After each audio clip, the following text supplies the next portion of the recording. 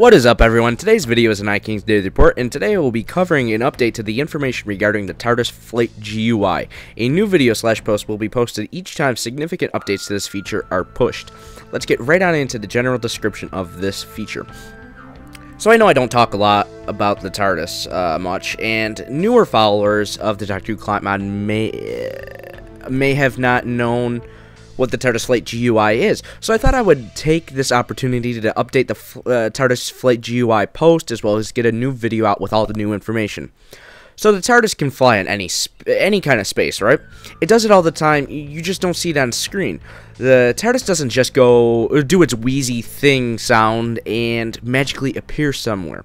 What it does is it creates a tunnel through space-time, and while doing so, it folds space in a way that connects point A to point B in a short distance rather than a greater distance. Now, when the TARDIS dematerializes, it goes into the time vortex, and it has to navigate the tunnels, or rather wormholes, of the vortex to reach its destination. The TARDIS has a limited autopilot function, which is why you rarely see the Doctor ever really truly navigating. In the Doctor Who client mod, there are 3 flight options: one, manual flight through the TARDIS Flight GUI, the second one, autopilot, or manual flight through the use of the TARDIS console. So let's get on into the specific features of the TARDIS Flight GUI. So the most notable feature of the TARDIS Flight GUI is the Gallifreyan animated displays. Now, on the top right, you have the Artron energy meter. This will show in numbers how much Artron energy you have left before the TARDIS will no longer be able to fly in normal space. Now, on the other hand, Rift energy determines temporal travel. Coordinate display, input or output a set of coordinates to dematerialize and rematerialize at the location of the coordinates. The location of this meter is below the Artron energy meter. Now then you have the star chart button. Click the star chart button and the world selection GUI will pop up. Once you select your choices in the world selection GUI, you will dematerialize and enter the time vortex. Next up is the temporal and spatial rift detector display, which is the top left Gallifreyan symbol display. This shows temporal anomalies such as rifts and paradoxes. If you are flying by a rift, the animation will speed up. However, if there is a paradox, depending on the severity, it will either slow down or completely stop. Temporal stellar locational display. This is the bottom left Gallifreyan symbol display. It has no apparent purpose yet, however, it will deal with time zones and stellar locations in the future.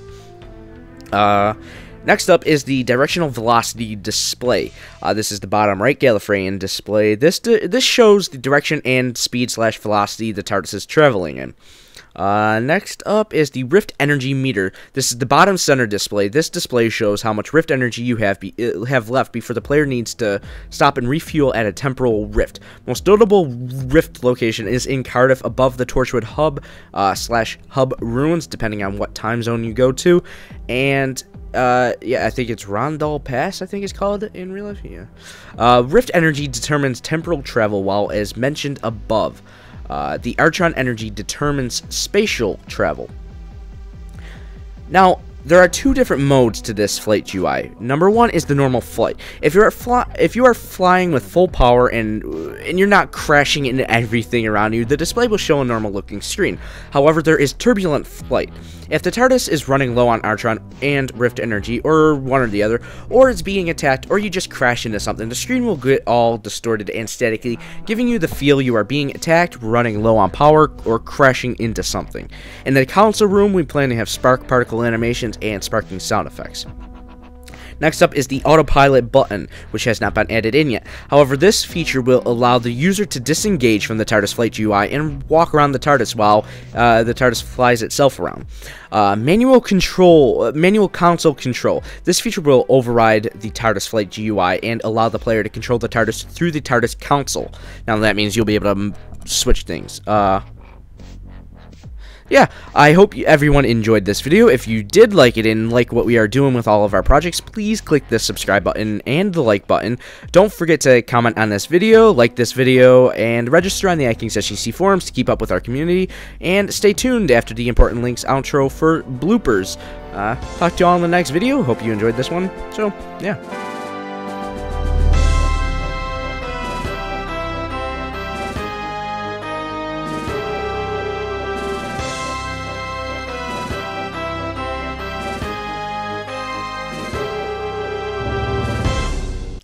Next up is the temporal and spatial rift detector display.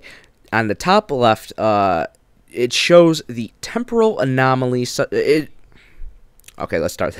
Oh, fuck.